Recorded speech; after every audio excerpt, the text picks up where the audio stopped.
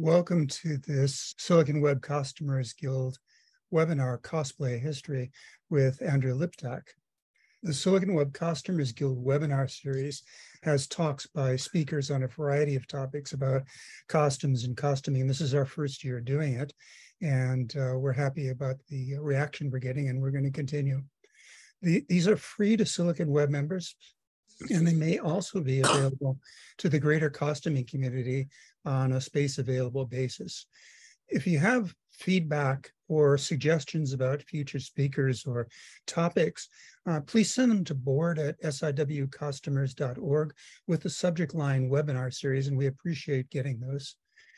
This initial webinar series is sponsored in part by a generous grant from the International Costumers Guild Mardi Gear Costuming Arts and Sciences Fund, and it uses the ICG Zoom platform that's available to all chapters and SIGs. This recording, by the way, will be available afterwards. A couple notes on Zoom. If you could please set or leave your video and audio controls on mute. That will cut down on background noise, and it'll also help us manage bandwidth as well. So if you could do that, we would appreciate it. Feel free to chat or react during the presentation using the chat feature in Zoom. There'll be a QA period after the presentation. To ask a question anytime during the presentation, type it into the chat window and label it as Q&A. We'll get to the questions as we have a chance. Andrew has a Q&A session scheduled at the end, so we may hold questions until then, but please type them in and we'll keep track of those. When the webinar is over, please complete a brief survey on your experience. We use those results to help improve future webinars, so we'll appreciate it if you could do that. Let me introduce our speaker. Andrew Liptak is a writer and historian. He graduated from Norwich University with a master's in military history, and he writes about history, technology, and science fiction in his newsletter, Transfer Orbit. His work appears in an impressive number of publications, and he co-edited the anthology War Stories, New Military Science Fiction. He has a short fiction that appears also in Galaxy's Edge. He's also a member of the 501st Legion, which is, of course, dedicated to the dark side of Star Wars. So that's great, too, that he's actually doing cosplay as well as writing about it. His book, Cosplay History, is a deep dive into the origins and culture of cosplay. His work covers a wide swath of its history to reveal where it came from, how it's evolved, and why it's become such a mainstream phenomenon. Visit Andrew's website at andrewliptak.com to learn more about Andrew and what he's up to. Andrew, congratulations on your new book, and thanks for talking to us today about all things cosplay. Well, thank you. It's great to be here, and always happy to talk about it. It's one of my favorite hobbies, and it's been something that actually this year, 2023, will mark the 20th anniversary since I started dressing up in kit. So, can everybody see that? Okay. Okay. Good. Excellent. All right. So, yeah, my name is Andrew Liptak. I wrote a book about cosplay, and I'm here down to talk to you about it. It's been a fun journey and a fun project that I've spent the last several years working on, and it's sort of my attempt at a wide look at where costuming came from, and I think I have to talk a little bit about where cosplay or where this book came from. And to do that, I have to talk a little bit about myself. So I got into cosplay way back in 2003 when I was a senior in high school.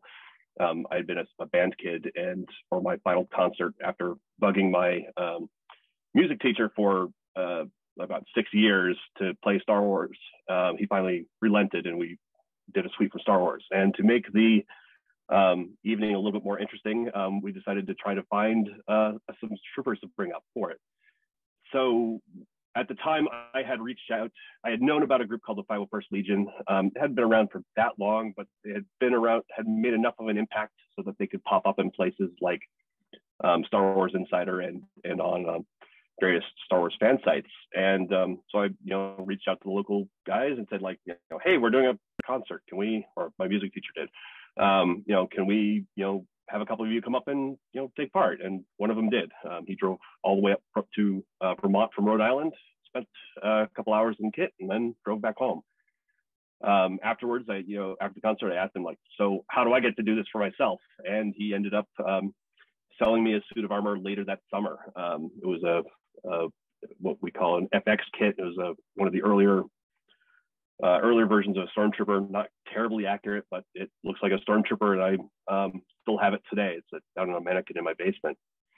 From there, I joined the 501st in 2004, and I was sort of kind of active for a little while. I had college and didn't have a lot of time to do stuff, but once I graduated, I had a car, some disposable income, and a suit of armor. So I started to go out to events throughout New England.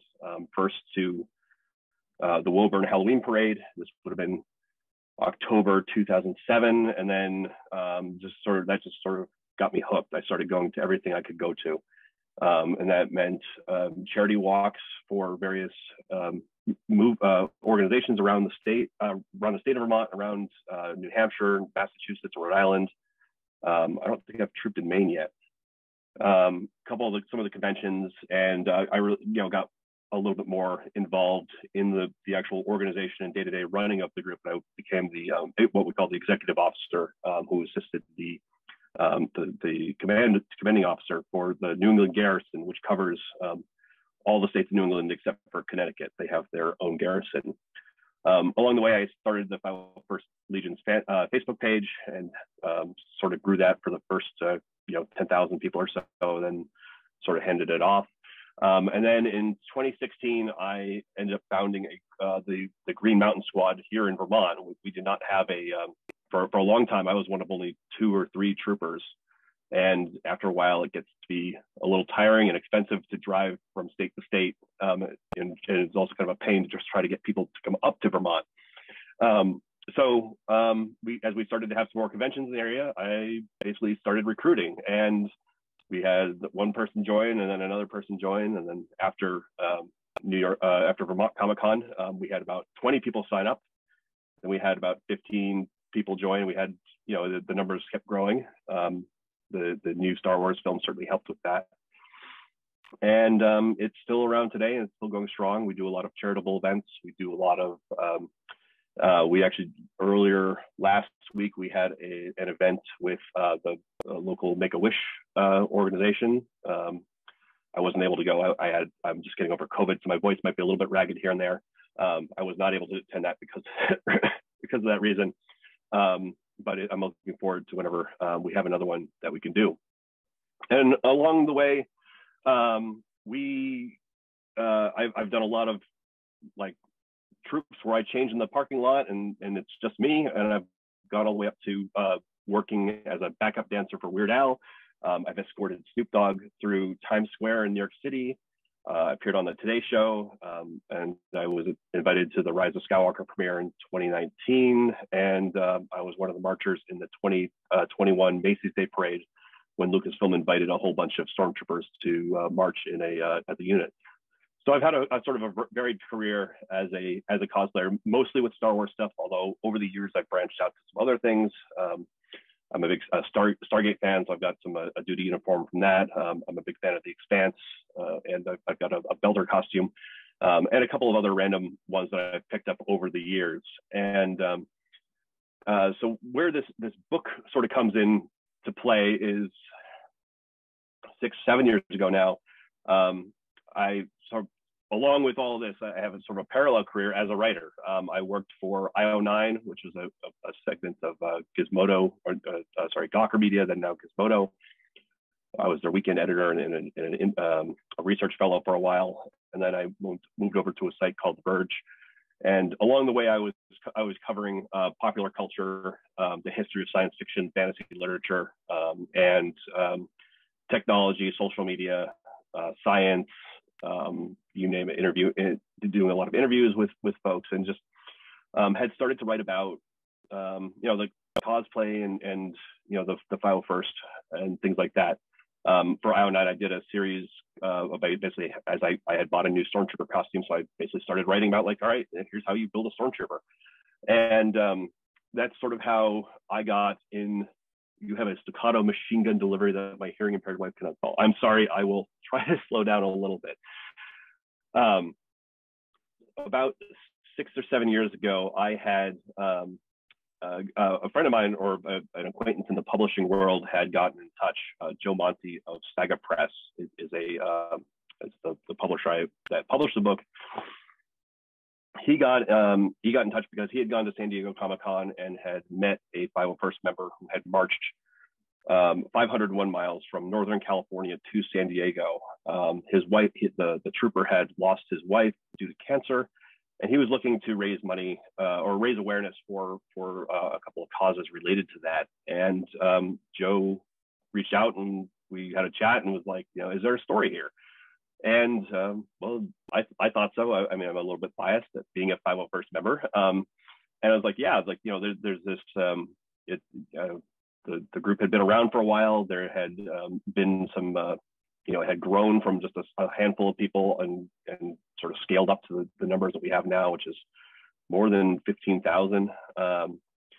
And we started working on how do we, what is the story for this?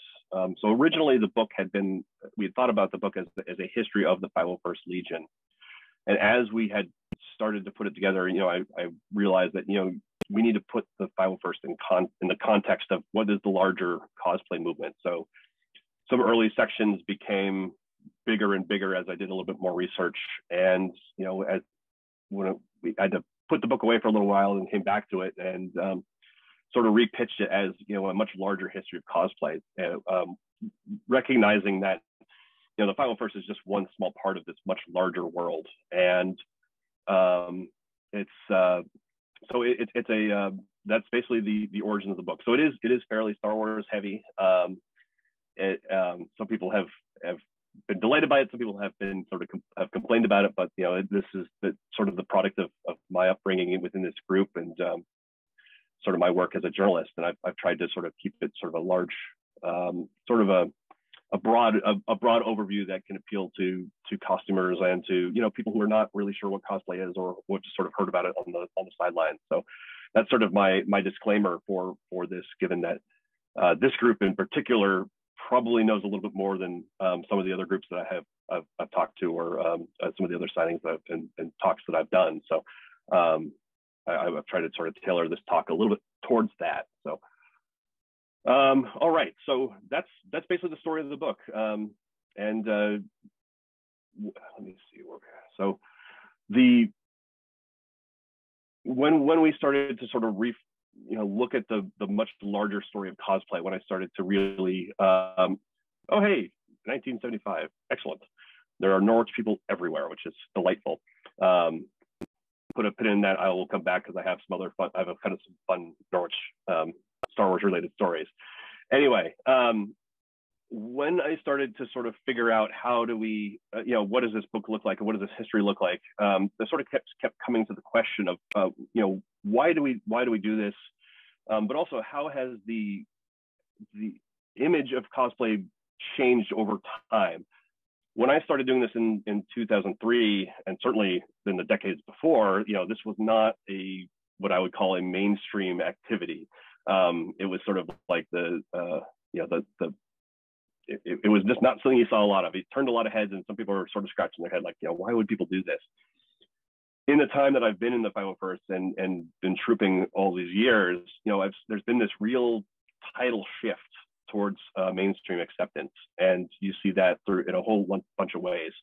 Whether it is, just the massive growth of San Diego Comic-Con, or just the fact that there are conventions all over the place, whether they're traditional literature cons or like a little Comic-Con that your local library might hold, or just some of the bigger regional ones that have grown over the years. There's been this huge shift, and so that was one of the things that I really wanted to explore is how did this become a more mainstream phenomenon, and how did it how does that sort of tie into like how we relate to properties as fans, and what does that mean for the larger entertainment world in general? And along the way, looking at like, how does technology affect this? How do things like social media platforms affect it? And so that's sort of where we started with the book, and sort of trying to tease out this history and sort of figure out where it came from. And then sort of in order to do that, I wanted to go even further back and sort of explore, like, why are we dressing up in costume in the first place? So the book itself goes, I try to like follow the trail of how did costumes come about, eons ago. And it's because it's not really it's sort of an added experience to like how we go about our lives. And so you look back to antiquity, you find people have used costumes in theatrical performances or religious ceremonies. And as you sort of go up the timeline, you find that there is this shift and evolution of how costumes were utilized, whether they were there for theatrical performances or otherwise. And it's basically just a way for people to relate to a story. So you have sort of an increasing trend towards realism. If you look at the broader theatrical history of theater, you take that all the way up to Hollywood and cinema and whatnot. But basically what you're finding is that people are trying to relate to these stories through the act of costuming, and that's sort of the best definition I came up with for cosplay and why we do this, is that we want to immerse ourselves in these worlds. One of the earlier sort of aha moments for me here was that there's this early reenactment that was taking place in England, and the tournament of Eglinton, and people had they were distressed at the perceived lack of pageantry and the lack of tradition that sort of this modernized world was embracing, and they wanted to sort of go back to the stories of old and try to bring them, find a way to sort of immerse themselves in that world. So they set up this tournament. I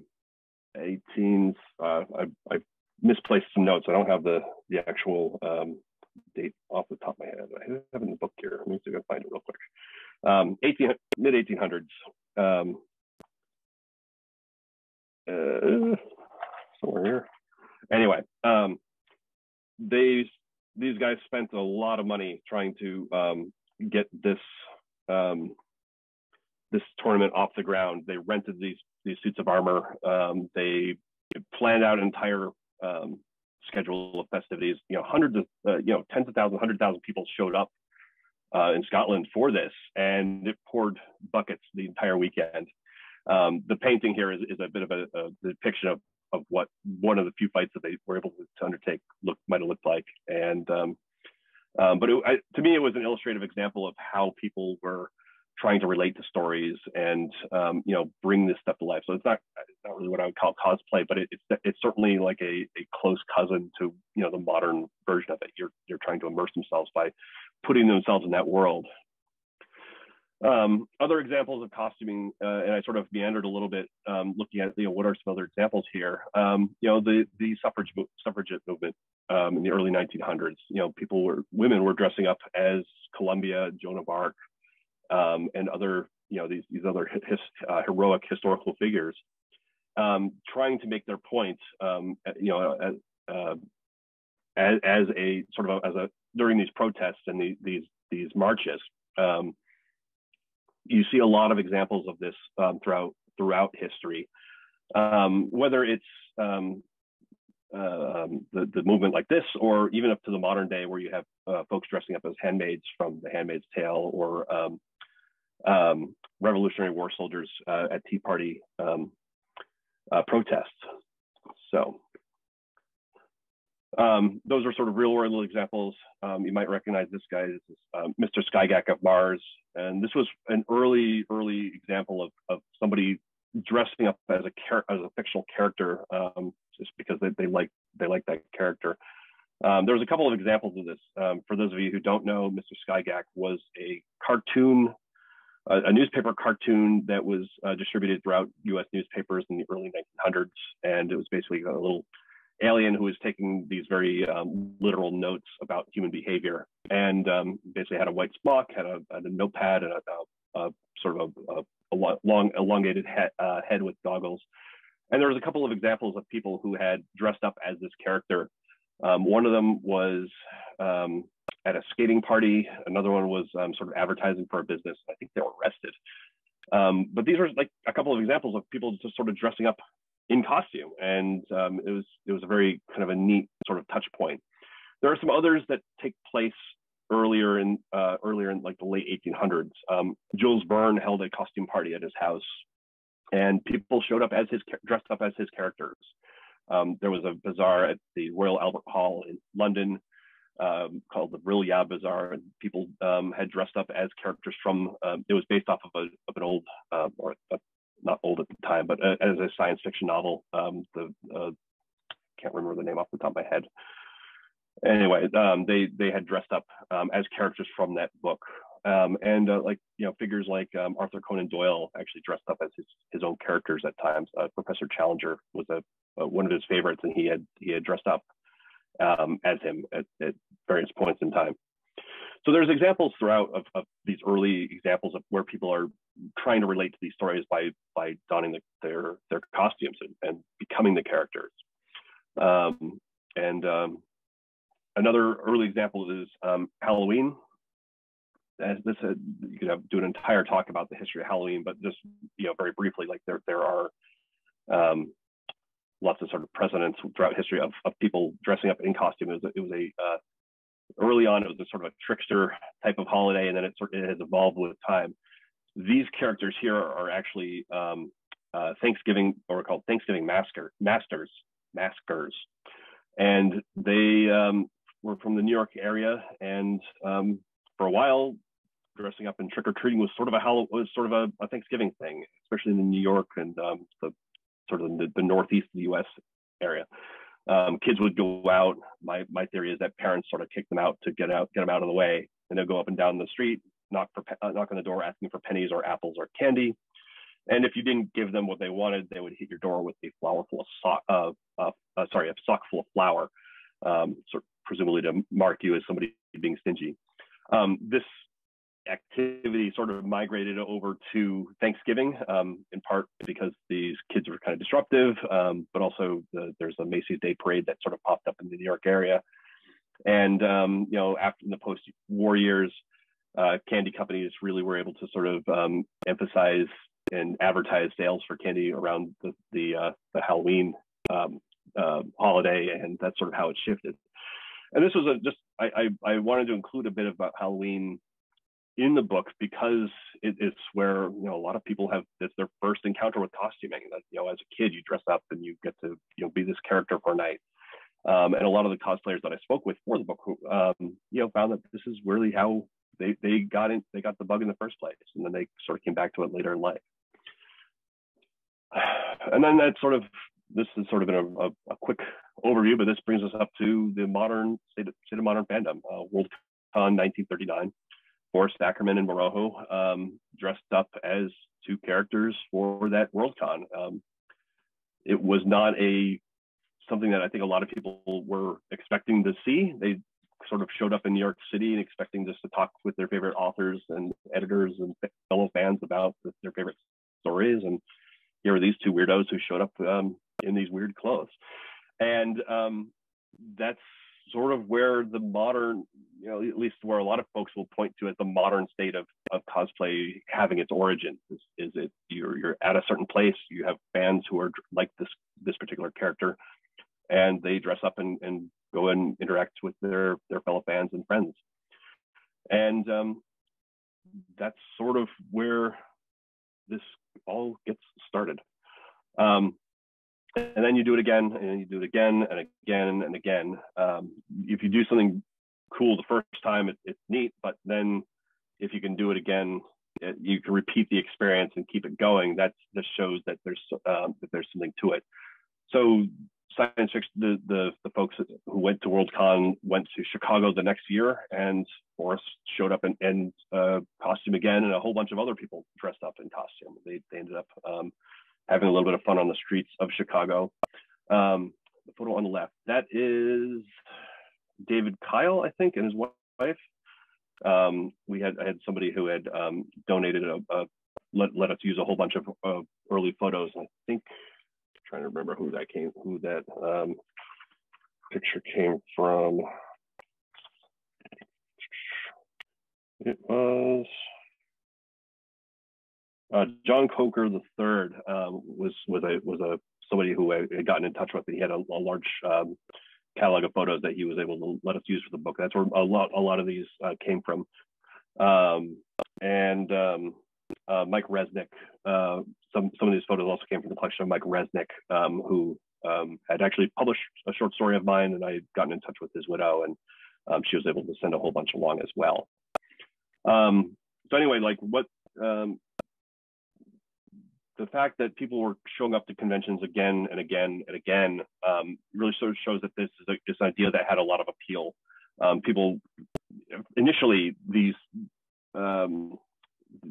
masquerades were not like, it was not a formal bit of programming other than just, you know, hey, we've reached the end of the weekend, let's have some fun in costume. And it was basically just a costume party.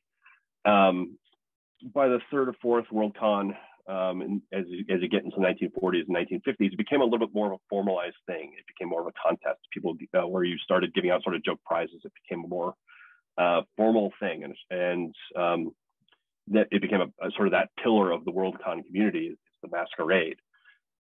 I want to say this is Pacific Con, so it's within the fourth or fifth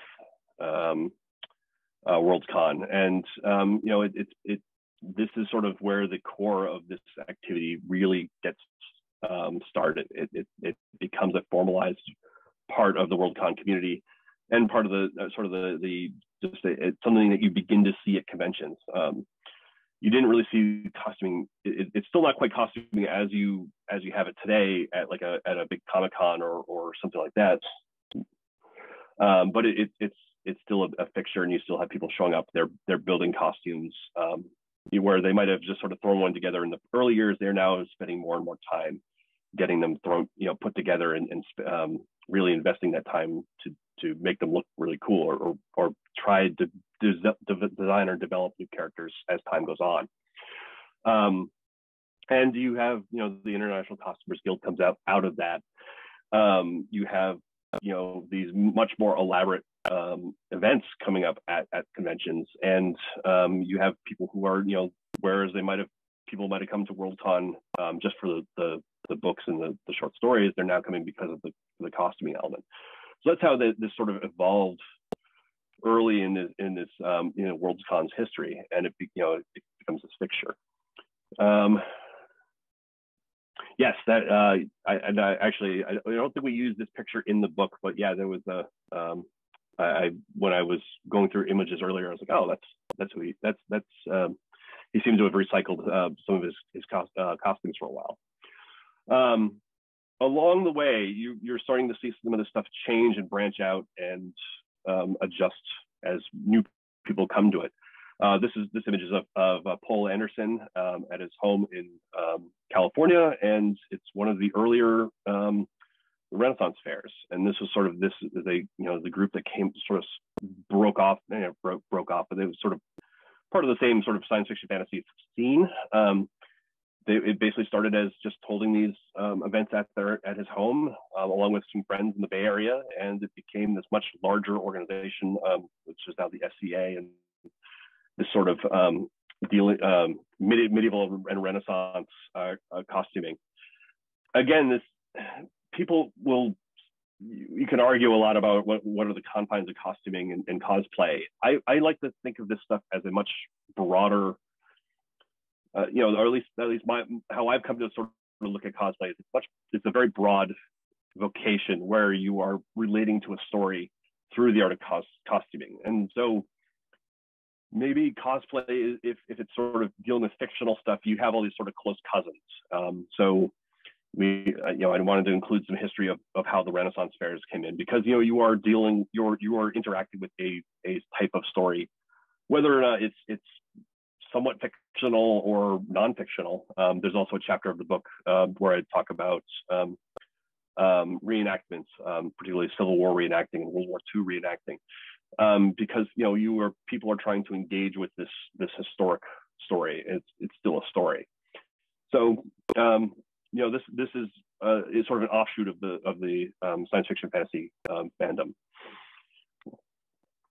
Getting up into the 1960s and 1970s, you have another big sea change is the introduction of Star Trek. Certainly, Gene Roddenberry was familiar with the world of fandom. He premiered an episode of I think the pilot episode of Star Trek at one of the I think it was in Ohio. It was one of the World Cons, and he brought costumes from the production with him. I have some pictures of people that he brought with him that were dressed up as these characters when they screened them. Star Trek really appealed to a lot of people, and it really sort of broke science fiction into the mainstream for the first time. People were maybe not, if they had not read the magazines or the novels, they were tuning into their local TV station and finding this TV show and, oh, I like this, and they sort of get into it as this way. One of the folks that I spoke with was Astrid Baer, who had been an earlier, I don't have a picture in the slideshow of her, but she had sent along a couple that did make it into the book. She had, when I spoke with her about this, she was talking about how this period was one of real change for how costuming was used. There was a couple of conventions where you started to see people dressed up as Star Trek characters just out normal, all over the place, and they were, out. She referred to it as hall costuming. There's also SCA folks who were there was some convention out in California, and I'm blanking on the name of it right now, but they had brought a whole lot of SCA people to this con, and they were also walking around the convention in their gear, and so that this sort of was a yes, Baycon. That sounds about right to me. Anyway, so this is sort of a point where you start to see what I have begun to think of as the more modern version of cosplay showing up at conventions. People are not necessarily there for panels or for author signings or readings. They're there to sort of show off their costumes. And this is also a point where you start to see fandom start to fracture into sort of its own little fiefdoms. Star Trek fandom, it became its own juggernaut.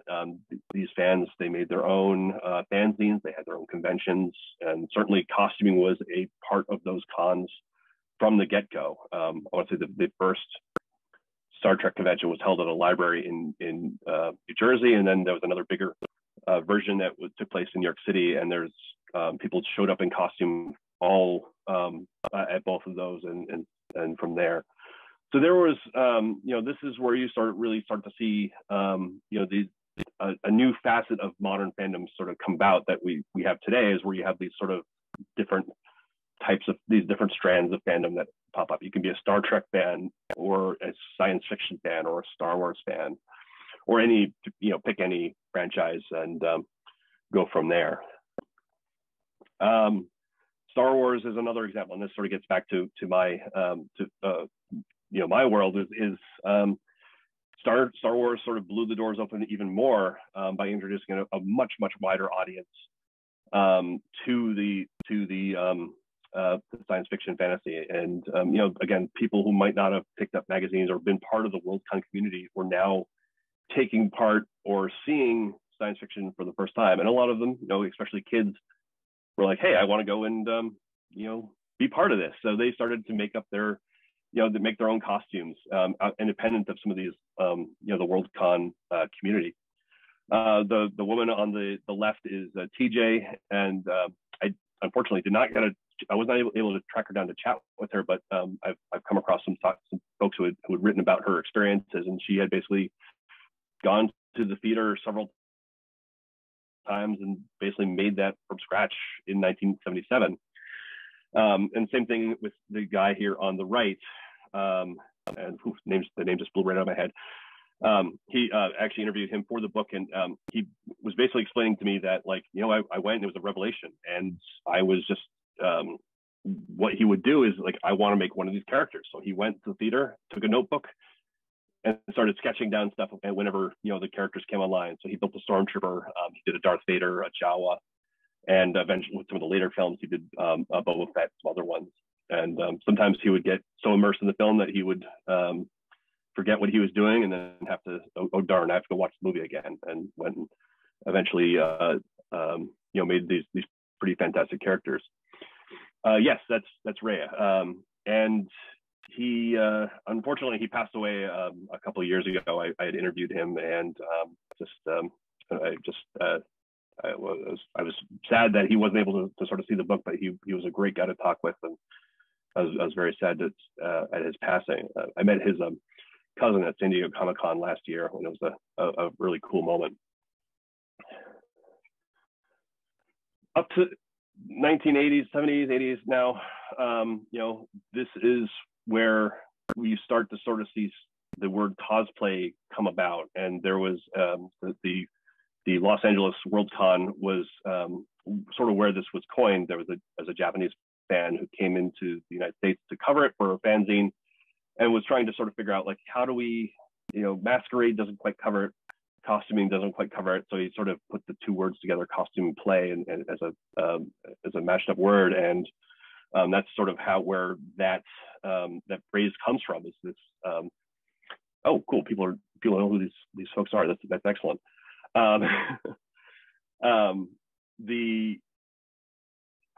Sorry, I sort of lost my train of thought there. He had basically he was writing for these fanzines back at home, and trying to sort of give it a sort of a good name for them to use is to best describe it. And so that's sort of where cosplay, it's the term cosplay comes from. And it I know when I first started with the 501st Legion, cosplay was not really, a lot of people really resisted the term. They didn't, it was very associated with Japanese cosplay and anime, very associated with Japanese anime and anime conventions. And they were just, it wasn't quite what the folks at the 501st were really thought of themselves as. A lot of them have come around to that term over the years. But there's still some people who are not, it's just not what they describe themselves as. But what I've always found this to be interesting is that this sort of shows that there is what has emerged out of this environment is these different experiences and these different entry points for folks to come to this hobby, whether it's through Worldcon, whether it's through anime cons, or through groups like the 501st or others. How anime became a popular mainstream thing here in the U.S. It sort of falls with what Star Trek did. Is that a lot of television stations throughout the U.S. needed cheap content to broadcast, so they were able to sort of get import Japanese anime to the United States, and so kids would watch it and like, oh, this is different than anything I'm seeing. I really like it. And so what you eventually see happen is that you have people who are watching it on television, but you're also having people who are recording it. There, especially in the 1990s, you have folks who are forming clubs at schools. You were having their own dedicated conventions popping up around the country, and it becomes a more another one of these sort of another fandom that has sort of joined the much larger world of fandom. And so it's basically just it's another group of people, it's another population that has sort of joined up. All right, where are we? All right, so now up to the mid 1990s, and this is sort of where I come in as my story is with the 501st Legion. The story of the 501st, it starts in 1997 with a guy named Alvin Johnson basically gets a suit of armor and shows up at his movie theater. He has a bit of a tragic backstory. He had lost his leg in a motorcycle accident, and it was having a really hard time with it. And mid 1990s, a coworker knew that he was a huge Star Wars fan. And was like, he's trying to cheer him up. He's like, well, the films are coming out. It's the 1997. Like, how about we do something really special? Let's, I've heard about people who have dressed up as armor, or who've dressed up in armor, and maybe we can find some, and we can dress up and make it cool. So all right, let's go try to do that. So they basically went and started to comb through message forums, and they eventually found a couple of suits of armor and basically began to assemble them. They paid an exorbitant amount of money for them. It's like a couple thousand each. But for when the first special edition hit theaters, Albin was there in armor and blew the crowd away. And then the next release of The Empire Strikes Back, his buddy Tom joined him, and that's sort of when the light bulb clicked for Albin, and he realized that, like, well, this is if you've got one stormtrooper, it's a one-off. People think that this is a cool thing. If there are more of us, if we have a whole group of us, the effect that it has on a crowd is so much greater. So let's try to find more of us. He ended up going to Dragon Con in 1998. And this picture is of that first gathering where they had a whole platoon of troopers. And then basically this was at the costume contest. They marched Leia in, and basically he said that they blew the doors down. The Leia in the middle is Sherilyn Lambeth. She had also had sort of the same line of thinking as Albin, and for the Return of the Jedi the same year, she had built a scout trooper out of cardboard, and sort of found the group through sort of word of mouth. What Albin did then is he set up a website and basically sort of had this sort of fictionalized version of a stormtrooper on the Death Star deployed somewhere, and just was writing down his misadventures. And then another person's like, oh, I've got a set of armor and I've got a costume. Can I be part of this website? And they sort of went from there, and it basically started to grow and grow, especially as they kept going to these conventions. Not everybody was first on board with the idea of creating like a big overall group. Some of them just wanted to sort of show up in costume, and that was it. But Alvin really sort of worked at it, and he was sort of hunting for events to go to, going to celebrity appearances at comic book stores or things like that. And certainly with when The Phantom Menace came out a couple years later, there was sort of more opportunities for them to do that. So that's sort of the seed of where the 501st started from. And this whole part of this organization comes out of a slightly another sort of prop replica strand of cosplay with the Replica Props Forum and some online so an online site where people had basically begun to gather just to sort of like, I want to make these replica parts, or I want to find a costume, or I want to learn how to make a costume. And that's sort of where the technology element that I comes to the forefront for how does cosplay become a mainstream thing. It's these online gathering points where you don't have to be right in the same town as somebody to be able to do this, or you rely on like mail or just the infrequent gatherings that a convention represents. You can now spend a lot more time sort of researching and chatting with people about how to do this, and that's sort of a forerunner to what we have today with either the 501st Legion forums or the other like the anime.com or the whole constellation of other conventions that are out there, or sorry, other websites and forums that are out there. These really help connect people all over the world, not only just to share tips, but also to share expertise, to share build pictures and threads, and sort of show their progress as time goes on. So that's sort of where the 501st is coming in. And as with time goes, it becomes this much bigger force within the cosplay, within the fandom and cosplay world, as you have these folks who are going out and doing these very high profile public these very public appearances that are not necessarily out in conventions, but out in public. And that sort of is a one way that we start to see this become a little bit more mainstream as time goes on. We would within our group as a 501st, we'd do parades. We would do book releases whenever there was one of any of the gazillion Star Wars books that are out there, and certainly with all the new the films that had come out in the early 2000s of the prequel trilogy, and then up to the modern day. This is the Macy's Day Parade, where it's become a much bigger force within than what it is. I'm the guy sort of right here in the middle. That was quite a fun experience. The other interesting thing about what the 501st is, as it has grown bigger and bigger, the studio behind Star Wars took notice. This is and it sort of presents an interesting conundrum for them, because these are people who are not Lucasfilm employees representing our brand. How do we make sure that they sort of behave and represent represent us in a good way? Yes, we were not armed. First of all, it was middle of New York City. This was 2021. The Macy's Day Parade. They didn't want us to carry guns. I'm very glad we didn't. I personally am not a fan of carrying them around in a lot of public appearances. But also, it was a 2 or 3 mile march, and it gets heavy after a little while. I also had about 100 meters into the march, I heard a loud pop. The strap that was holding my thigh plate had come undone, and I had to sort of spend half the parade sort of holding it up with a hand before they could tape it back onto me.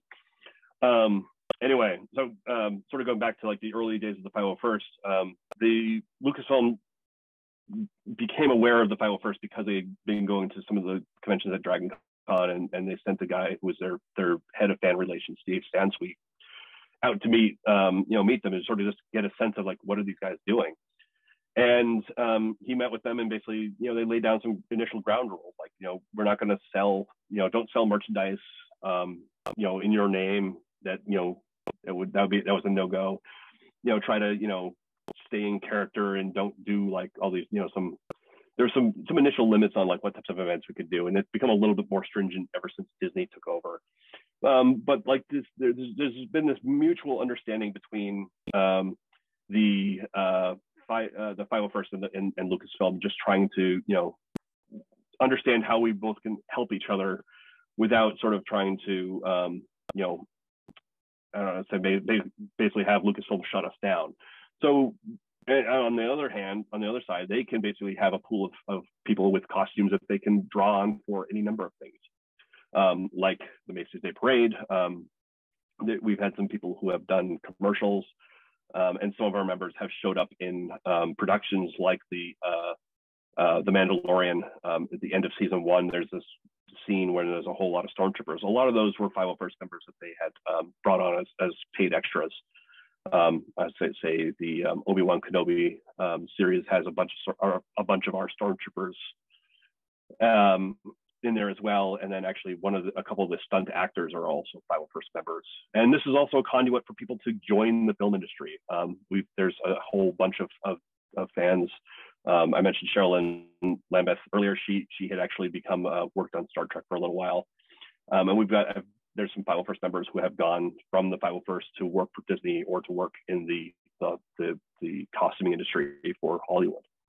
And what this represents for fandom, and this type of fandom is it's a really interesting moment between who basically the property owners of these big franchises and the fans who are really helping to sort of promote it through this grassroots way. Some studios are better about this than others. Bruce just mentioned Paramount and Star Trek. There is a little bit more bad blood there. And this is sort of there's always been this sort of uneasy relationship between the folks who are making these types of costumes and the folks who own them. Going back into the mid-1990s with the Replica Props Forum, you had people who, I spoke with a guy named Art Andrews who owns the site, and he was explaining to me that there was a lot of misunderstanding between the folks who were making these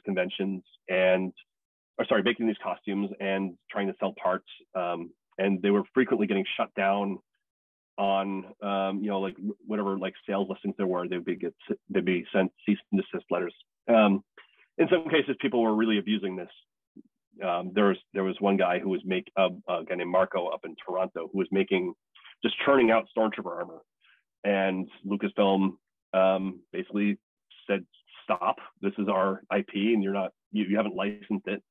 And as it was explained to me, he did not cease and desist. So they basically hit him with some very onerous fines, and he eventually destroyed his molds and sort of left the industry. With England, it's a little bit of a different situation, but it also different but similar. It was the guy who actually molded the armor in the first place for the original films, and in the say the 2000s, he started selling. He still had the molds, and was basically like, well, I can sell these. And Lucasfilm was like, please don't do that. And it ended up going to court, and it basically, I think the UK Supreme Court or some court ruled that he had actually held the right to. He had designed them and he had the mold, so he could actually go ahead and do that. You can still buy that armor. It's a as close to screen use as you can get. You cannot buy it in the US. You can buy it in the UK. But anyway, like with the part of how this had changed is Art Andrews, as he was explaining it to me, he had spoken, he was based in Las Vegas, and this is where a lot of the studios had their lawyers going for merchandising conventions. And they basically started just meeting with some of these folks. And it was these face-to-face conversations just to hang out, like, oh, all right, we understand what you're doing when you're dressing up in these costumes. You're not actually trying to infringe on our property. You're actually just fans. And on the fan side, it's like, oh, okay, we see what your concerns are. We will sort of adhere to some of these, like sort of like what Lucasfilm and the 501st had come to, is like these sort of unspoken agreements about what can you do and what can you make. And it's still a little bit of a gray area as far as fair use and copyright goes. But as long as people are sort of behaving, I think that studios are willing to let people play as their characters, because they can use them, and in the 501st case, they can use them as advertising, or just sort of look how passionate our fans are. So that's sort of how that has gone over the years. Or shift focus a little bit, we've gotten up into the modern, a bit more of the modern environment. And so part of what I look at in the book is some of the technological stuff that has taken place in order to continue to advance cosplay in the public's mind. A big part, I don't have a slide for it because it's kind of hard or kind of weird to put like a screenshot of Facebook or something, but social media is a huge way to get the word out about this. And I sort of started to notice how this has changed through my experience. But like when Facebook became a big force online, it doesn't really discriminate who sees you and what you're posting. So if you go to a convention, you're posting up a picture of a costume you're in. Your costuming friends will certainly see it, but your grandma will see it, your coworkers will see it, your family members, your high school friends. And that sort of helps bring out cosplay to a much wider audience than it had ever really gone to before. Before you might have only, the folks who might have known that you're doing it would be, within the sort of fandom parts of your life. This helps to expand that out quite a bit more. And you have social networks like Twitter and Instagram, nowadays TikTok and others that really help to blow up this vocation for a much wider audience. And along the way, you also have these other, big screen appearances. I like to point to the Big Bang Theory. Not necessarily a great show, but it was an enormously popular show. And you have, these guys who are going to conventions and doing all the nerd stuff that people are like, oh, I guess that's what some people can do. And I kind of like that idea. And, I haven't dressed up in costumes since Halloween, so maybe I'll try this. And I think that it's just one thing that all these little elements together has helped to sort of bring costuming a little bit more to the forefront. And then other technological things that have happened, 3D printing was a big one. Big part of that is the price of 3D printers has come down significantly. Patents, the initial technologies had been patented in the 1980s, and as those patents have begun to expire, you start to see the price on a printer come down. I've got a snap maker in my basement that was just a couple $100. Years before, it would have been an unthinkable expense, but people can sometimes, a couple $100 printer is cheaper than a multi-$1,000 printer. So it's much easier to have one in your home. And people have started to really, add these to their arsenal of costume making activities. All the characters here are all 3D printed. The one in the middle is a little bit more obvious. You can still see print lines on their stuff, but the two troopers, I was chatting with them, like these are costumes that they had printed up in their homes. The short trooper on the right is I make a special a case of, because one, I dress up as a short trooper, but it's an interesting case study, because what had happened is that there's a guy named Sean Fields who really liked how it looked, and before Rogue One came out, he basically looked at the images that had been seen in the trailers and some of the leaked photos, and then pictures that people had taken at Star Wars Celebration in 2016. So the summer of 2016, Lucasfilm trotted out three of the troopers, and people took pictures from all angles. He went and modeled the armor completely, head to toe, and put the files up online for free. And there's several Facebook groups that popped up around them to build these troopers before the films came out. So people were building, buying printers and figuring out how do I print these characters up? And I think that in a lot of ways that has helped keep this character around. It has since appeared in the new Andor series, but also the Mandalorian. I think in part because it's a recognizable character, and especially within Star Wars fandom, people have been able to continue to replicate it. And I think that staying power comes because fans really like to build them, and they can recognize them. Formats.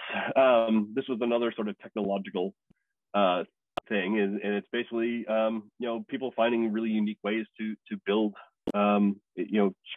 characters. This came out of the anime scene, especially in the 1990s. People were looking at there was a poster by the name of Penwiper online who had come across. She had basically put together, or she or they had put together these tutorials on this is how you can use these really inexpensive floor mats to make complex shapes. And if you hit it with a little bit of heat, you can mold it, you can cut it into any shape you want, you can carve them and add them in different angles, and you can come up with these really cool and really detailed characters. And it has become a revolutionary thing for the cosplay world, because you can make these really complex types of sets of armor, but also you don't necessarily need a 3D printer. You don't need access to a workshop where you could fiberglass something or make it out of ABS plastic. A stormtrooper will run you, at least when I started, it was about $500, and anywhere from $500 to $1,000. This is that puts it out of reach for a lot of people. And what I think EVA foam does is it really helps sort of lower the ground floor for access into this hobby. And I think that's an incredibly important thing for people to recognize it, because it really helps more people join, especially if you don't have access to a workshop, if you don't have access to the money to buy a whole bit of like a set of stormtrooper armor, or commission somebody to build you a really a high-end suit. You can go through and make something out of this, and it's there's no end to what you can build with it, is with enough time and practice and paint and Bondo and everything else that goes into it. The xenomorph I would really love, just because it sort of shows that you don't necessarily need to go full screen accurate to make a character that looks just really pops out. They did a really great job with that.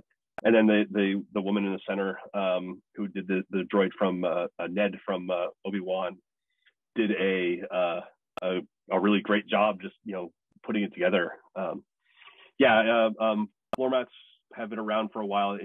I know this sort of technique had come around in the mid 2000s, and I interviewed Adam Savage of Mythbusters fame for this book, and he was saying that professional prop makers and costume designers had been using different types of foam for a little bit longer, but before that, this is just sort of how it transitioned into sort of the fan spaces. And then another element to this is just buying stuff online. Before, like when I started doing this back in 2000, I had to sort of know a person who knew a person, and then I had to basically send a check out to them and hope that I wasn't being scammed. What the internet has done is it has also helped sort of open this barrier, lower the barriers to access for a lot of ways, because now you can, sometimes the stuff is licensed and you can just buy it just outright.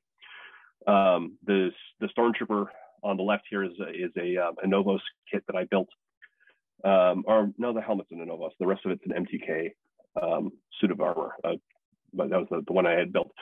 But you could buy an Novos kit just off their website, and it was like a high quality, super sharp arm. The plastic was cut a little bit, or was a little bit too thin for my liking. But it was a really clean suit, and they basically they initially sold it for $250, and they went up to $500 when they officially released it. That led to a huge number of people joining the 501st in the first place. But even if it's not officially licensed, that's me in the middle. I'm dressed up as a rebel pilot from Rogue One. This is from an outfit called Imperial Boots. They're based in China, and they make these high quality replica costumes and make it extraordinarily easy to buy. You put in your credit card, input all your sizing like you would a normal store, and they basically they do a wave, and then they will once that wave closes, they put out the orders to whatever factories they've licensed stuff from, and or they've made a contract with, and you soon get it in the mail. The helmet is another thing. I bought it off of a maker on Etsy, and got the package in the mail and put it together, and it was a lot simpler than sort of having to go to a forum and sort of having to know the right people, and it just streamlined the whole process, and some people just don't really want to do that, so it makes it a lot easier for people to join, especially if they're not really interested in like going to cons all the time, but they want a Stormtrooper or they want some other costume. And then the Spider-Man on the right, that's my son. I bought that off of Amazon, and I would have killed to have had a costume like that as a kid. It just looked fantastic. He had a lot of fun with it, and then he outgrew it, and we're waiting for his little sister, who is currently Spider-Man obsessed, to grow into it. So the ease of access of online shopping has really also helped. And this isn't just with full costumes, getting materials or getting just individual components. The online revolution has really helped there as well. So that's sort of the end of what I had prepared. I guess, does anybody have questions? This has sort of been a very broad overview of stuff that's in the book, but there's certainly lots of other nooks and crannies that we can talk about. I also need to take a drink, so stay by. The first question that we have is from Tina Riggs. She wanted to know whether the 501st still or ever gets angry when they see people doing mashup costumes from Star Wars. Yeah, so it's an interesting thing. The 501st Legion is a fairly stringent thing, and I think I've had some people yell at me about talking about cosplay and 501st because, well, the 501st is snobby, and which my answer is, yeah, we kind of are, because we have a set of entry requirements. The initial goal for the group was to present the characters as though they could step off the screen, and within the group there's an entire gamut of attitudes. I'm on the end of, well, it looks good enough. The general public isn't really going to care, but there are people who I've talked to and spoken with over the years who are like, they are full on, like, if it's not 100% screen accurate, it's not worth doing. So the 501st doesn't really permit a lot of customization within its ranks. There's a little bit of variation here and there, but some folks are more, they're also members of the Rebel Legion, which is our good guy counterparts. I'm also a member of that, with the rebel pilot that I've got, and the clone trooper, weirdly enough. So with the Rebel Legion, it allows for a little bit more customization. Like you can like Jedi will have, their sort of certain requirements. The minimum requirements that you have to have. They can, if you have a pilot, you can change the helmet around, or Jedi, you can come up with backstories or names and things like that. So there's a little bit more freewheeling than the 501st is. And then you've got another group called the Mandalorian Mercs, which is, custom Mandalorians. And predating the Mandalorian TV show, some 501st members would refer to them as trash can Mandos, because they thought that they kind of looked dumb, or they would have literally assembled their armor out of plastic panels from trash cans. That group has sort of upped its standards a little bit more, and certainly with the TV shows now, there's a little bit more. I don't want to say, like, there's a little bit more screen guidance for what you can do, and yeah, like these, as Bruce just mentioned, they're not really for conformists, but like I think people also like to experiment with the costumes, and like certainly with Mandalorian armor, you can customize it to your heart's content. And what I like to tell people is that the 501st is not the end all and be all of Star Wars costuming. If you want to make a stormtrooper and jazz it up with all sorts of colors, or make your own custom characters, more power to you. And I think that the attitudes have really changed as far as how willing folks will be for showing up in character for some of those costumes. Certainly with conventions, I don't think anybody cares. I went to Star Wars Celebration last year, and there was certainly a lot of one of the cooler costumes I saw was a couple of friends had made these mashup of these trooper types. They had like a stormtrooper helmet, but they had mixed around different armor pieces, and it looked really cool. But it's not something that like the 501st might not permit at an official event where we're invited. So like that range of events that we go to also really, I think, helps cater towards what we're going to be dressing up as. Like if you're going to a movie premiere, or if for being hired as an extra, we're going to have people are going to have certain expectations for what they want to see. If you're at a convention, it's all sort of no holds barred, if that makes sense. And the other thing here is like a lot of 501st people, like we also do other types of costumes as well. Like there's being in the 501st does not preclude you from dressing up as other things. And certainly over the years, people will get tired of wearing stormtrooper armor or other 501st costumes, and they will go into branch into other things. So I've got friends who have sort of gone through phases where they've done, when Dread came out, there's a whole bunch of them went as judges. Ghostbusters is certainly a perennial favorite, and so forth. All right, I don't know who else. Anne Davenport wanted to know, how much does the book cover costumes recreating characters from science fiction and fantasy books as opposed to other forms of media? Yeah, it sort of covers a good swath of sci-fi fandom.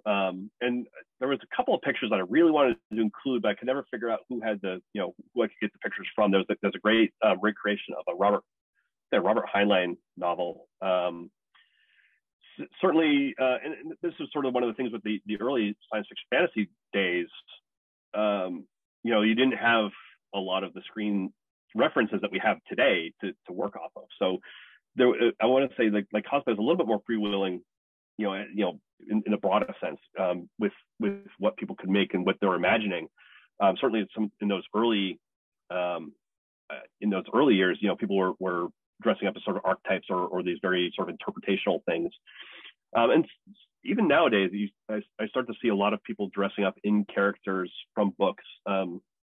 Especially, I think this is partially due to Instagram and TikTok. There's I don't know if I have a copy of it anymore. Gideon the Ninth is a science fiction fantasy.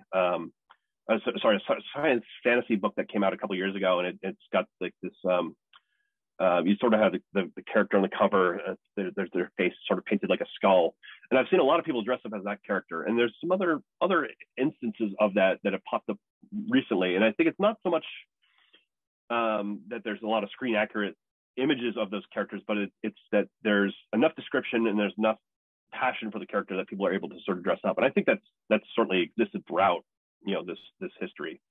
I think that with with the increase that, you know, we have Star Trek and Star Wars and all the other franchises come out, you know, it certainly makes it easier to sort of work off of what you've seen, and then sort of go from there, if that makes sense. So Phil wants your opinion on the current difficulty he's noticed is printed fabrics worn by movie superheroes. Do you think that was done partially just to make it more difficult for cosplayers to make their own costumes? I mean, certainly Hollywood productions have access to a big budget, so they can make stuff a little bit easier. I mean, I've seen fans, and a friend of mine, Amy Dansby, has done some 3D printing on fabric. And I've seen people do some neat things with like printing scale, like printing like scale armor onto stuff. I think, like, you know, Hollywood and like, because they have those resources, they can really pioneer a lot of stuff, and they can do some stuff that is, you know, you don't usually see. You know, you don't really see coming out of the fan community, but like the fan community is really good at reverse engineering a lot of the stuff. So I think that in a lot of cases, it's like, oh, challenge accepted. Let's see how we can do this. And I've certainly seen like people have designed some of their costumes along the same lines of how you know, film studios will design these costumes. Like the Kylo Ren costume from The Force Awakens and the sequel trilogy. You have, like, it is basically like a vest, and then the arms are separate. It makes it easier for the actors to get in and out of stuff, or to cool down or whatever. And I've seen people sort of replicate those things in general. In other cases, I think, like, just if you look at the new stormtroopers versus the old stormtroopers, the older ones are really super simple. You just have ABS plastic that's been vacuum formed over a black bodysuit, whereas my first order trooper is a pain in the ass to wear, because it's got a lot of plates that kind of fit together kind of differently and weirdly. But also I have these extra sleeves of like of ribbing, and that adds extra texture. So I've got them on my elbows, my shoulders, and my knees, and it's basically like wearing an extra set of sleeves underneath this already. I think that the armor itself is about 50 pounds of fiberglass. So I'm wearing it like, I already have a bodysuit that is not entirely the most breathable thing, and I'm putting extra sleeves on top of it. That is really only a costume I try to bring out in the wintertime. If I'm outside in the summer and it's not like blazingly hot, I'll wear it, but it's sometimes more trouble than it's worth. Whereas my OG Stormtrooper, like, that's something I can just throw on and, you know, dance around in and not have to worry about how long I'm in it, just because it's so easy to put on. So. A philosophical question from Betsy Marks. Mm-hmm. What's the deep attraction to always wanting to portray the bad guys? They've got the cooler costumes. And I have a very distinct memory of coming home from seeing Star Wars in the special edition. My dad took me, and you know, apparently my jaw was on the floor the whole time. And I have this distinct memory of really thinking that the stormtroopers they just looked cool. Like it is something about the design really just sort of popped out, and I always wanted to wear one. And you know, it's right. You know, that dressing up as a bad guy certainly brings up some odd discussions with people every now and then, because it's like, you know, oh, you're representing the fascists or the bad guys, and yeah. That's a longer conversation about, like, you know, how do we, you know, what are we fans of when we're looking at these characters. Certainly, like, when I dress up as a stormtrooper, I'm not a you know, advocating for galactic fascism. It's more just like, you know, I'm trying to, I like Star Wars itself, so that's sort of what I'm bringing to the table. And you know, there's a reason why I picked up a Rebel pilot, you know, over the last couple of years, is because, you know, sometimes I want to sort of portray the good guy. So yeah, I guess that's sort of like my roundabout answer of saying that, you know, that there's a you know, there can be some complexities in the types of costumes that you're wearing. And there's some historical stuff that goes into this. I mean, certainly the Star Wars costumes for the Empire were based off of Nazi uniforms. There's certainly things that I am, especially after watching the new series Andor, I'm certainly not interested in wearing an Imperial officer costume anytime soon. And we had one example that sort of ties in with this is we had a guy in our local group who wanted to make like a flag holder that had the Imperial logo on it. It's sort of like a stanchion that you'd have like a sort of a vertical flag.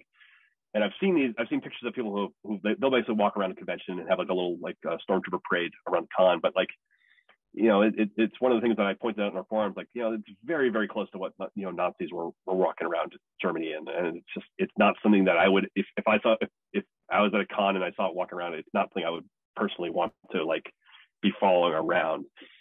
I think it's still an ongoing conversation for a lot of people, and certainly trying to dress up as the bad guys is it's always worth having that in the back of your mind. Is what are you portraying? How are you presenting yourself?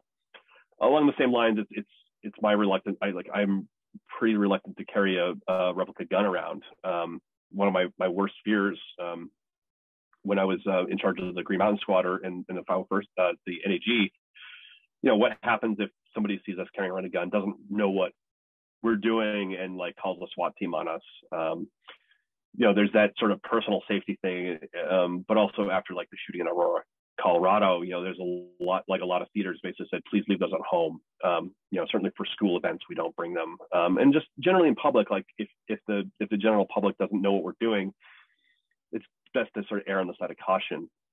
And for a convention, I'm a little bit more comfortable, bringing a blaster with me, but outside, not so much.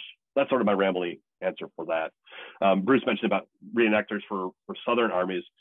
I think that there's certainly a long ongoing conversation about that. And I had a friend who dressed up as German infantry from World War II for reenacting, and I asked him a little bit about that at times. And they're trying to in those instances they're trying to sort of bring a level of historical accuracy to it. You can't have if you're staging a mock battle, you want to have people that you can fight against, or you can explain a little bit about the history. But again, it's sort of these ongoing conversations that you have to have. And I know, at least from my conversations with him, they were yeah, there's absolutely no Nazis are allowed to be joining us to do this.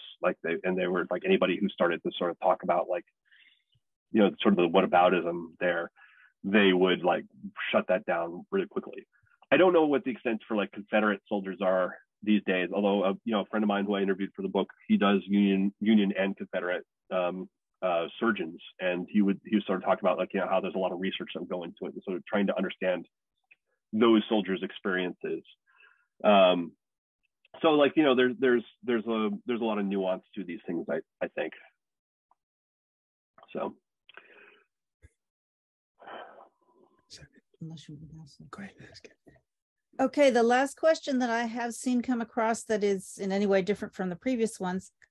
Does your book cover the infamous period in the 1970s and 80s when there was a trend for women to wear skimpier and skimpier costumes in order to win those contests? Yeah, I touched on it a little bit, and it's just something that it also extends into the modern day. Is I know that some cons have basically said you need to be wearing a costume, and having no clothing is not necessarily a costume. I also know about the peanut butter incident that happened a while back.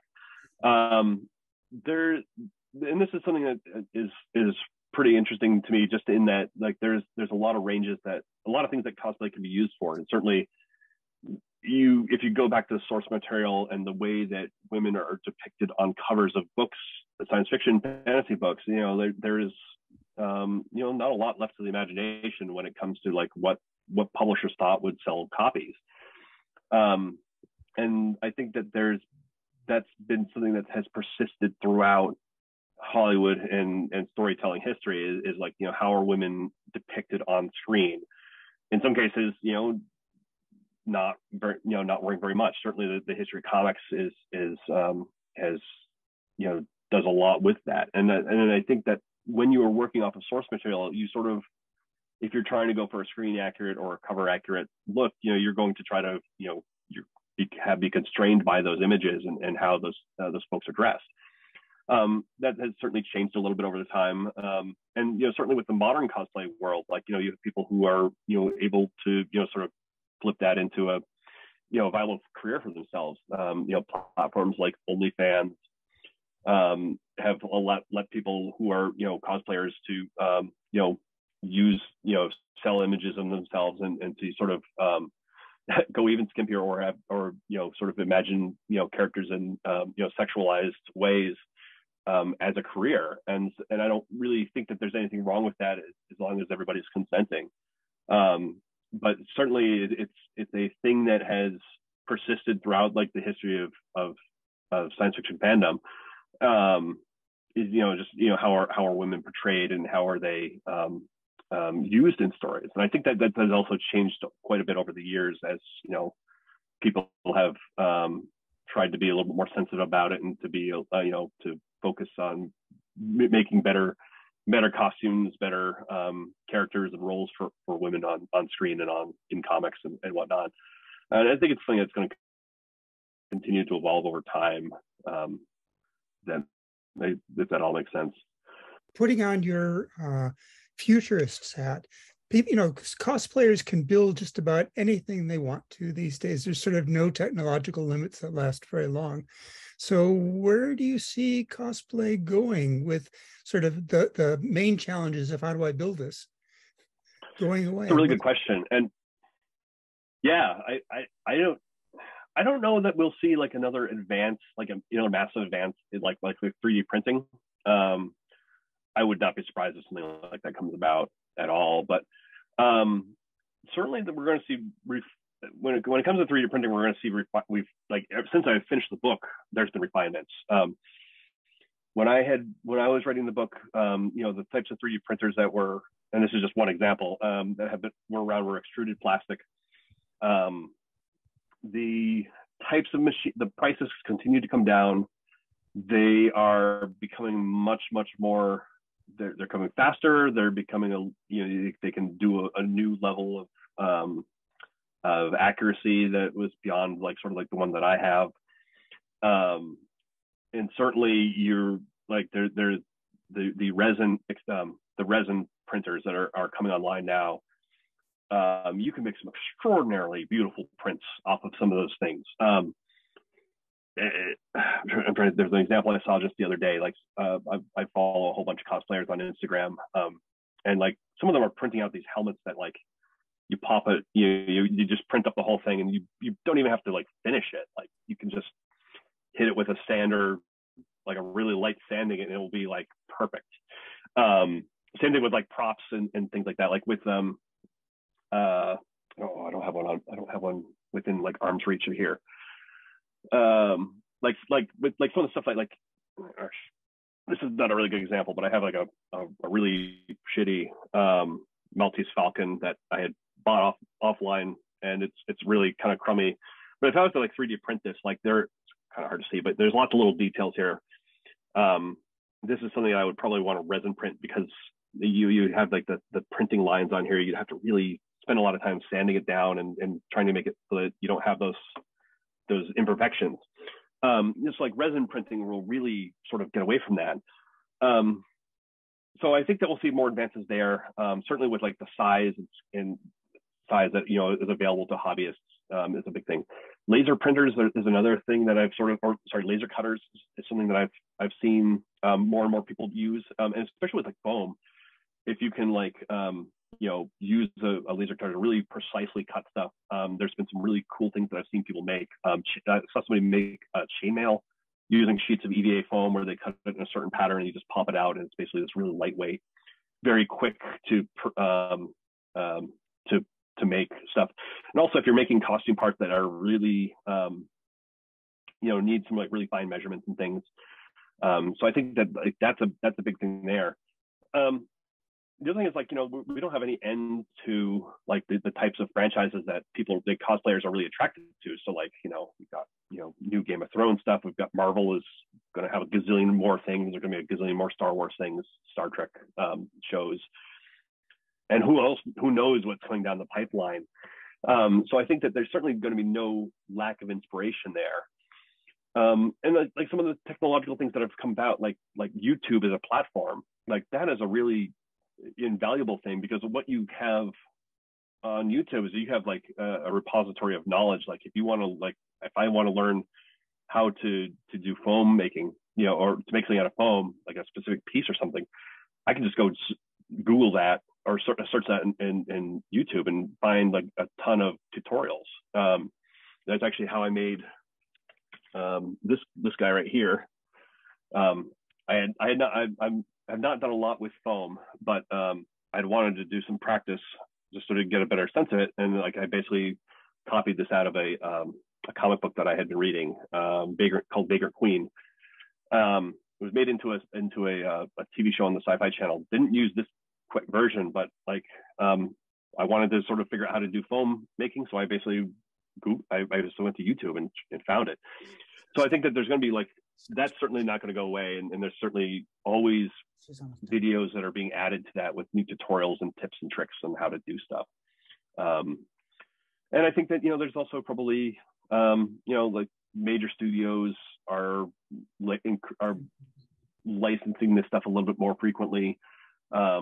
Certainly there's avenues that we can sort of take advantage of there. I'd be interesting to see like how I mentioned before that we're really good at reverse engineering stuff, especially like Hollywood techniques. So I'll be interested to see like what types of things studios are doing that, if the price comes down on like, screen, doing a little bit of 3D printing on fabric or something, if that becomes a little bit more commonplace. Certainly I know like some of the Strange New World cosplayers would probably appreciate that, because I was looking at some of those costumes and man, that would be a pain to do. Do you see cosplay ever breaking out of its sci-fi fantasy roots and going out to things like historical and other things like that? Oh, I think it already has. I mean, it's certainly there's certainly more avenues for it. I think that's like the biggest thing here is, and sort of what I was trying to get to with the book is like, how does like, this has become so much more mainstream than when I started, certainly from when it originally started. Seeing people dressing up in characters is not like quite as like, oh, what's that weird person doing? It's like, oh, that person's like that person's doing cosplay. So like part of that, like, there are conventions every single weekend of the year all over the United States. And they're easy to sort of set up. And like, you have either like library event, like your local library might be doing one. Your local library might have a 3D printer. And that's another way to that sort of breaks this out in the open. And certainly like there's elements of like where cosplay and sort of fan oriented stuff breaks into fashion. Sort of towards the end of the book, I talk a little bit about like how, you are starting to see clothing that is really tailored after, it's not cosplay, but it looks costume-like. Like I've got a sweatshirt that is patterned after Boba Fett's armor, and it's it's got cloth that's been sewn in such a way that it looks like bits of armor and stuff. And it's my favorite sweatshirt in the world. Enough that I ended up buying a backup on eBay a couple of years ago when mine inevitably falls apart. But like, I've also got like a winter jacket from Columbia that came out in conjunction with Rogue One. That's looks like Cassian Andor's blue jacket, and it's got like all these details and stuff. And it's a really nice jacket. And it looks a little bit like a costume. Like it's really well built, and it has all these features that are like that. And you were starting to see, I think, some clothing companies that are really sort of catering to fans who want to sort of add a little bit more to the science fiction fandom elements to their lives. There was one company I just saw that they're doing some sort of Star Trek jacket, like a light jacket that looks kind of neat. But also like there's just like this plethora of companies that will screen print pictures of everything. Like the shirt I'm wearing is a Pure and Clean from The Expanse. Like you can find like replica shirts that characters wear pretty quickly. And, I think that's an element of how this sort of, continues to sort of break into mainstream awareness. Like as people are fans of stuff, like you can certainly find no end of Marvel or Star Wars or Star Trek, type, tie-in things like that. And certainly with like, I think with like what is it? It's The Last of Us, the new HBO show that just premiered. I got an ad served to me on Instagram where the company that made the jacket that the main character is wearing, like, yep, we made that jacket. You can buy it, and it'll be screen accurate. Like, they didn't use the term screen accurate, but the implication was like, if you want to dress up like this character, you can buy our jacket because it was the one that was used on the screen. And that's certainly something I think that we'll see more of as time goes on. Sabrina had asked about the peanut butter. There was a guy who dressed up as peanut butter, the human turd, or the turd, and I think it was San Diego Comic-Con. And he was basically covered himself in peanut butter, and after a couple of hours under hot lights, it turned rancid and it got everywhere. And I think that ever since then, it's been banned as a costuming substance.